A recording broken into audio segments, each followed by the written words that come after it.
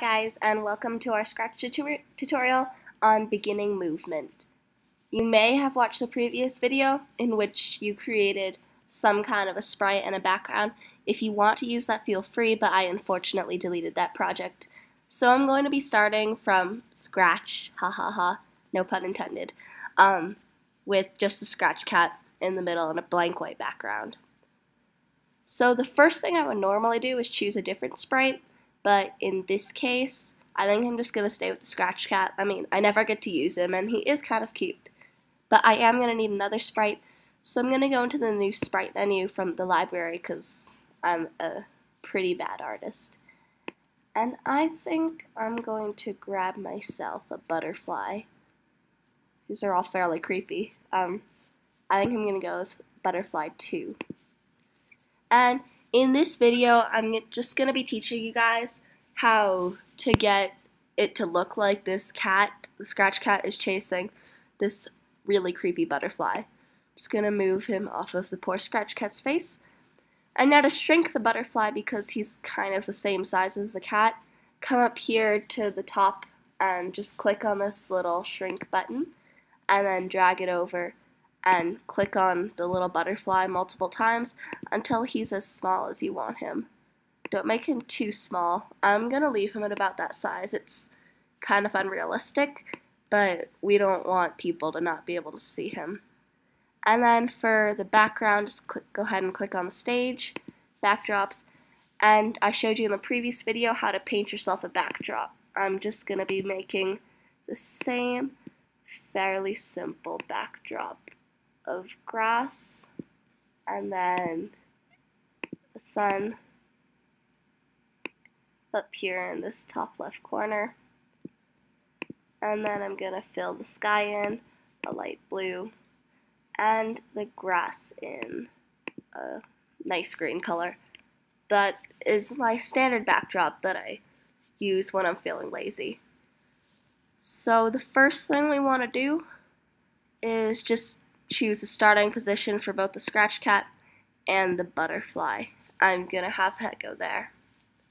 So I think I'm going to program the butterfly to fly somewhere first, and then we can have the scratch cat follow the butterfly a few steps behind.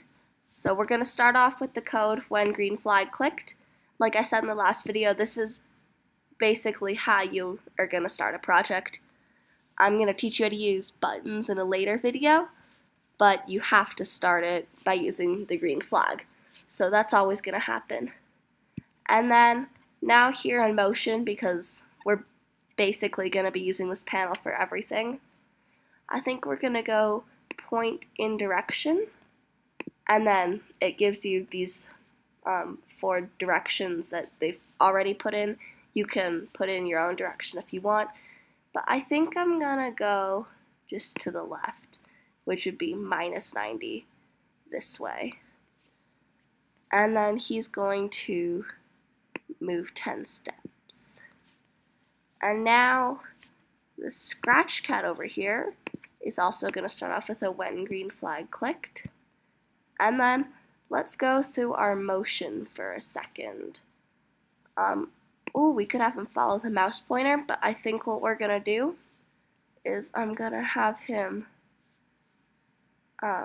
point towards the butterfly, and we're going to have him always point towards the butterfly, so forever. You can go ahead and connect all those. And then if you go back to your motion, we're going to have him move 10 steps. And I'll explain what all this does later after we've tried playing the code if you guys are still confused.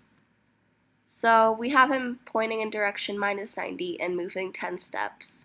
I think I may make that 20 steps. And then point in direction. Now you can just go random wherever you want. Up. And have him move 10 steps. Point in direction. Sure, right. Actually, no. I think I kind of want to, down. And have him move 20 steps. And then point in direction right. And move 10 steps. Okay, let's see what happens when we click the green flag. It looks like it's glitching right there. So we're going to stop everything with the red stop button. and see why that happened. First of all, I think he's moving too fast, so I think we're going to have him move one step. And now I think instead of moving steps for the butterfly, sorry, I'm going to make you just delete some code. This is all going to be trial and error to teach you guys the different blocks of Scratch. Go ahead and trash all of your move blank steps. And then I want you to delete everything that you just coded. You won't do this often, but that clearly didn't work at all. It was all glitching. And then take this block out, the glide 1 seconds to, and then a random spot. Let's see, I'm going to have him glide to x minus 92, y 101, and I get the coordinates from right here. It shows wherever your mouse is, so if I move it over here, the coordinates change, the coordinates change, the coordinates change. I'm going to have him go to minus 119.93. Minus 119.93. And then I'm going to have him chill there for 1 second. And then if you right click on the glide thing and then click duplicate, it will duplicate both parts of code. Glide 1 second to, how about down here, 198 minus 90. 198 minus 90. And then I think we'll just keep it simple for now. We slowed him down and we changed his code. And now he's following him, and he's following him.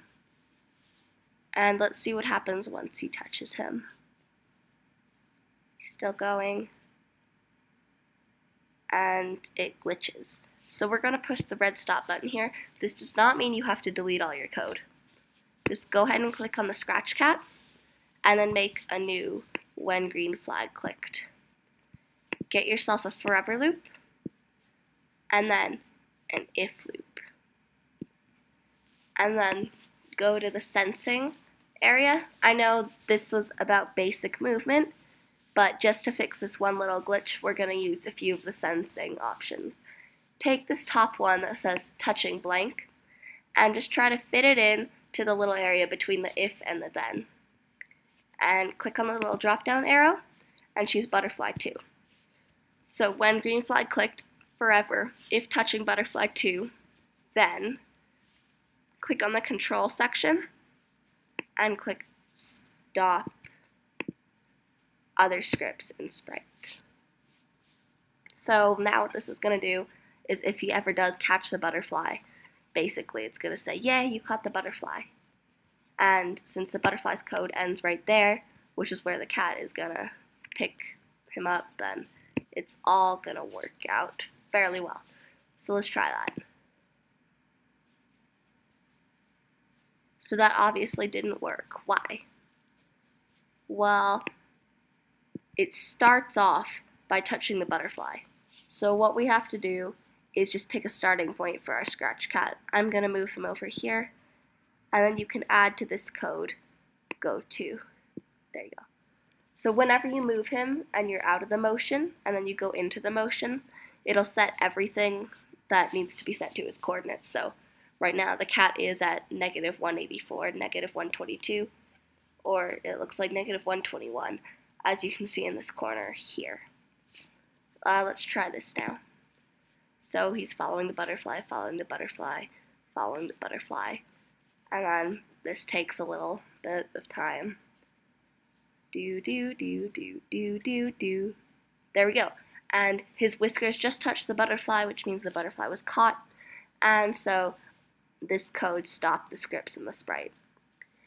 Quickly explaining the code, I think it's all fairly self-explanatory.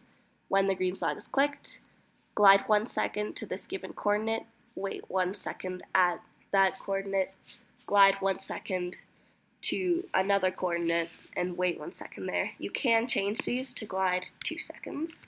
See what happens then.